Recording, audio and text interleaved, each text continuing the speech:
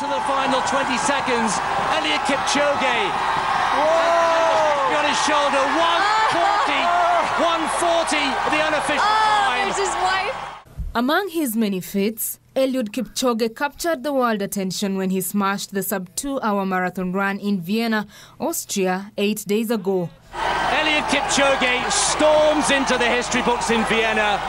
1:59.40, the unofficial time. The first man to run a marathon in under 2 hours. One final...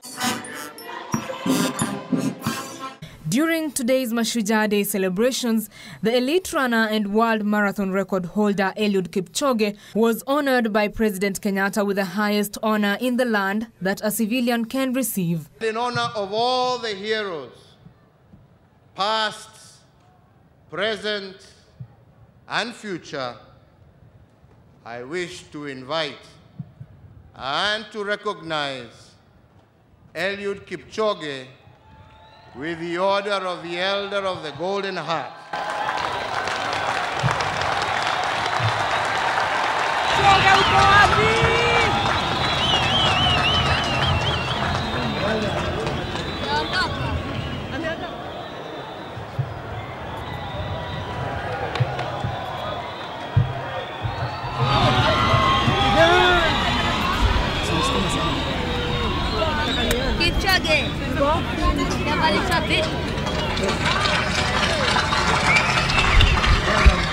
Kipchoge became the first man to run a 42-kilometer race in under 2 hours in the Ineos Challenge.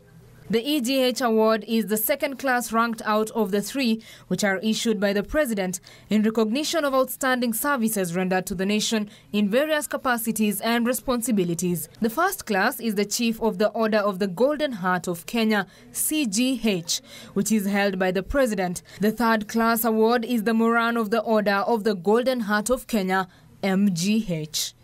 Betty Kiptum, Channel 1 News. Eliud Kipchoge.